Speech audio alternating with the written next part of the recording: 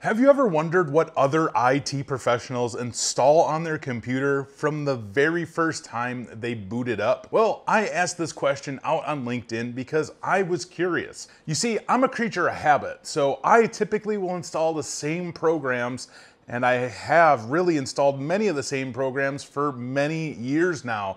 And it's always the same. Sometimes there's going to be some slight variance, or there's going to be new things that I find, but otherwise, I've been pretty consistent in the things that I do when I first boot up a computer for the very first time. And the reason why this got brought up is because I had to recently reinstall programs on my Mac because it had a fresh install on there, and it's like, well, here's the typical things I install on a Windows computer, here's the typical things that I install on my Mac, and then here's a couple things that I typically will install on a Linux machine. So I was like, wonder what other IT pros do for their machines. So that's why I'm bringing it to you guys. I posted this out on LinkedIn. You guys can see this on your screen now.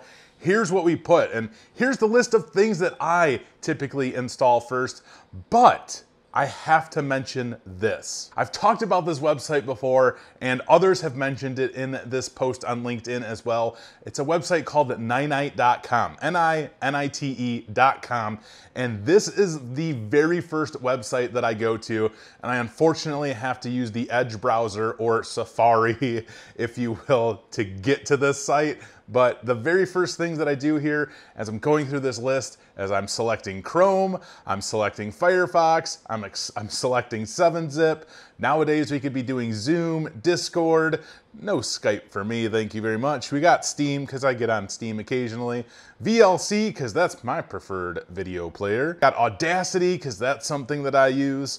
And then of course we can go through the runtimes. We get all of these just in case we need them. Utilities, there's not much there that I use, but as far as imaging goes, we want to make sure we have Green Shot selected, because that is my favorite for sure.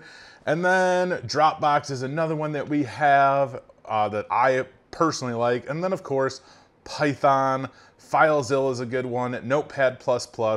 And then all I could do is click on Get Your GetNite.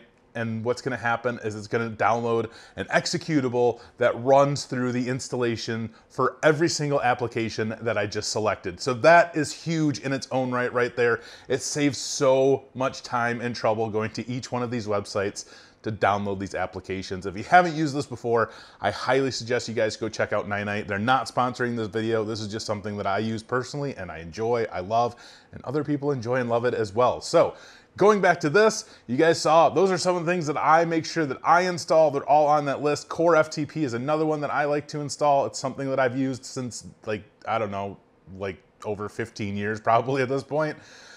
That's what I personally like for my Mac, Microsoft Desktop for my Mac so that I can remote to my Windows machines. I know, kind of funny, right? But for my Mac, I'm typically installing VLC, I'm installing Python, I'm installing the Microsoft Office suite, we're installing, I think I said Green Shot for sure, definitely Chrome and Firefox. And then on Linux, we're installing stuff like Chrome, we're installing VirtualBox. There's not really too much that I'm installing because much of what I've been utilizing Linux for is stuff that really doesn't require too much additional installation. So there are many other people who have posted on LinkedIn here who have shared their recommendations for what they utilize or install on Linux, so make sure you check that out. But let's go through this list so you can see what other IT pros are installing on their computers. Now I wanted to point this one out specifically because my man Duan Lightfoot posted it, but updates of course. If you guys aren't installing updates first, then I don't know what you're doing. Typically, my process is going to GetNite, selecting everything to download, and while that download or installation process is happening, I will go to the update section, whether it's Windows or Mac or Linux or whatever, and we're running those updates. So please make sure you're installing updates because it's very, very important. Here's Brian who says, GetNite installs a majority at once. Of course, we just covered that. They love GetNite. I love GetNite. You should love GetNite too, but you do what you want. Here's Harry who's going all the way back to Windows 7. Update, Service Pack 1, updates. Yeah, you're gonna be doing a lot of updates with Windows 7, for sure. But he's got Firefox, Antivirus, Notepad++, Office, Guild Wars 2, MB.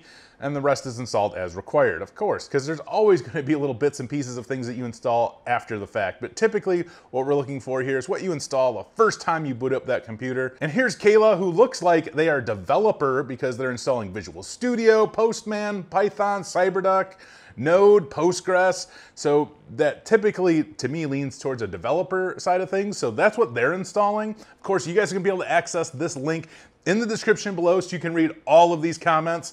And here's our man, Kevin Diaz. If you don't know who Kevin Diaz is, now you're gonna know. He's Kev Runs on Duncan, who's always in our chats and always on our Discord server helping people out. So shout out to Kevin, really do appreciate him.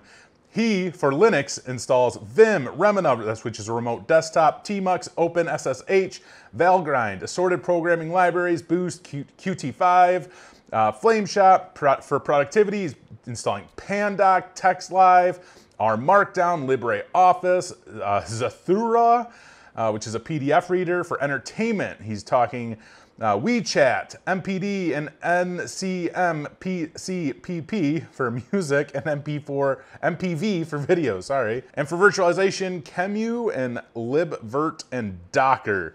And then he has his own custom scripts and configs that he runs, but he is definitely a good person to talk to for anything Linux related.